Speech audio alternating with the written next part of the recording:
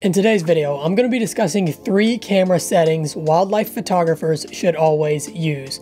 Now, these are settings that I use on my camera as well, and I very rarely change. They apply to almost every wildlife photography scenario perfectly, and if you're not using these settings already on your camera, I definitely recommend that you set these up and test them out because I think that you'll be very pleased with the results that you get. So the first camera setting that I think wildlife photographers should always use is a wide open aperture. This is for a couple of different reasons. For one, it creates more foreground and background blur. And this is very important for wildlife photography because we're trying to keep the focus on the animal to make sure that the animal stands out and has a powerful presence in the image.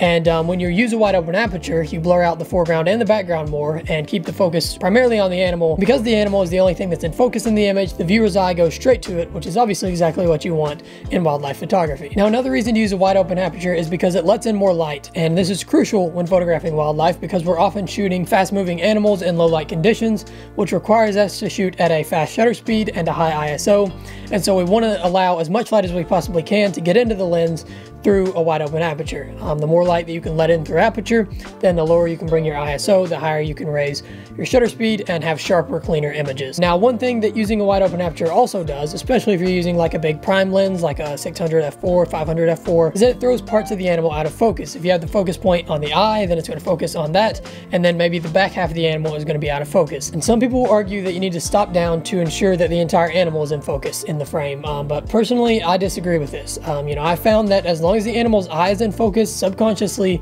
the viewer is going to perceive that the entire animal is in focus. They're not even really going to notice that the back half of the animal and the back legs are out of focus if the eye is perfectly in focus. The rest of the animal can fall off and fall out of focus. And to showcase this, I've got a sample photo here that I took of a black bear in Great Smoky Mountains.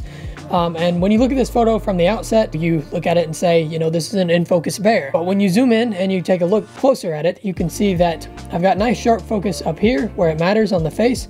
But when you zoom in on the back of the body, this fur back here is totally out of focus. Really blurry, not in focus at all in the frame. Even though when you zoom out and you look at it like this, you perceive it as the bear being in focus in this image. It actually isn't totally in focus, but because the face is in focus and focus is locked on that eye, subconsciously your mind tells you that this animal is in focus in the frame.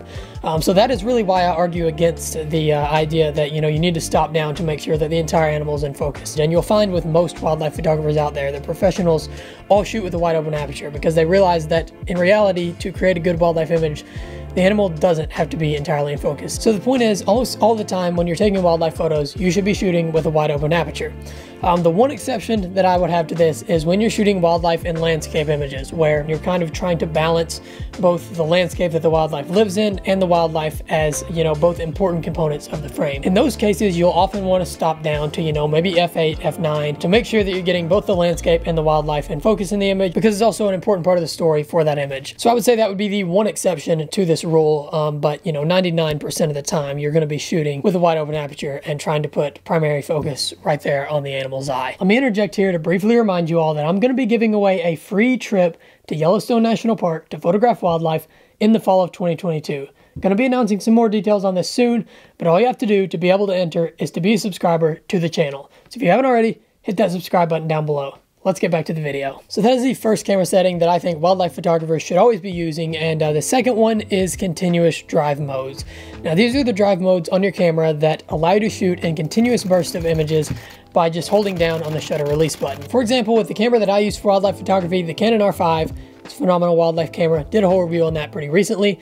But with this camera, you're able to shoot in bursts of 12 frames a second and 20 frames a second. And so by setting your camera up to shoot in one of these high-speed continuous shooting modes, you're ensuring that you're able to capture all of the action as it happens when photographing wildlife just by holding down on the shutter, which is vitally important in wildlife photography because we're always trying to capture these perfect fleeting moments in which the wildlife is just in that perfect right position in the photo for the image that you want. And it's very difficult to do this if you're not using a continuous drive mode and shooting a burst of images. And to showcase this, I have another set of sample photos here. These are of mountain goats that I took in Yellowstone this summer. You can see here that basically I was holding down on my shutter and I was trying to capture a moment where the baby goat's head right here was not, intersecting with the mom's. Like right here, you can see the ears kind of touching there.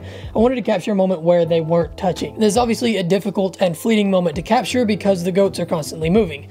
So what I had to do was hold down on that shutter and shoot in one of these burst modes to capture 12 frames a second and ensure that I was capturing that exact moment where their heads were lined up in the perfect position. And so you can see here, as I scroll through these images, this was the first one. It didn't work out. As I held down on the shutter though, he moved his head down into this position, and this looks a lot better, but the eye still isn't perfect there. It's a little bit closed and just isn't exactly the look I wanted.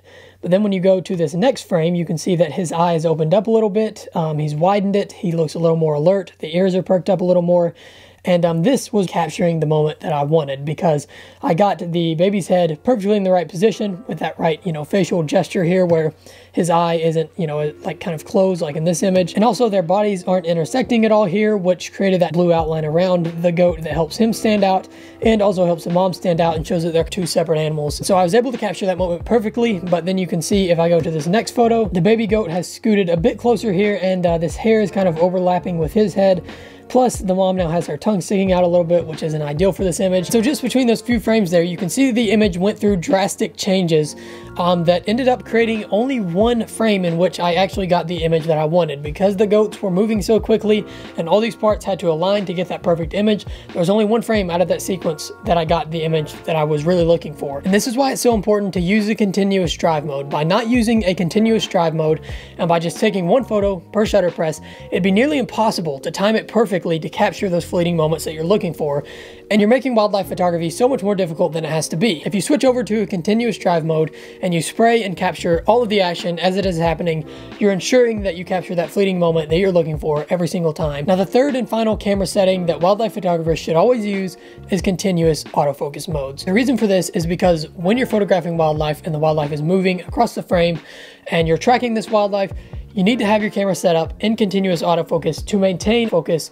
the entire time that that animal is moving through the frame. If you're using one-shot autofocus instead, then after acquiring initial focus, you're going to lose focus as the animal moves through the frame, which forces you to let your finger off of the shutter release button, repress it down to refocus to get the required focus for each shot, which, much like using a single shot drive mode, is going to make it very difficult for you to capture that perfect moment where the wildlife is in the perfect position in the viewfinder. Just switch it over to a continuous drive mode, and as you're tracking a moving animal, you'll be able to constantly have perfect focus on that animal. So those are the 3 camera settings that wildlife photographers should always use. Before I close this out, I want to remind you guys to subscribe for that 1,000 subscriber Yellowstone trip giveaway. And I also want to remind you guys to drop a comment down below. Let me know what you thought of this video. Drop a like as well. That helps the channel out a lot if you wouldn't mind. If you haven't already, check out my Facebook and my Instagram, both of which will be linked down below. I post all of my photos over there. And with that, guys, I think that is all for this video. Thank you all so much for watching. I hope you guys have enjoyed this video, and I will see you all in the next one.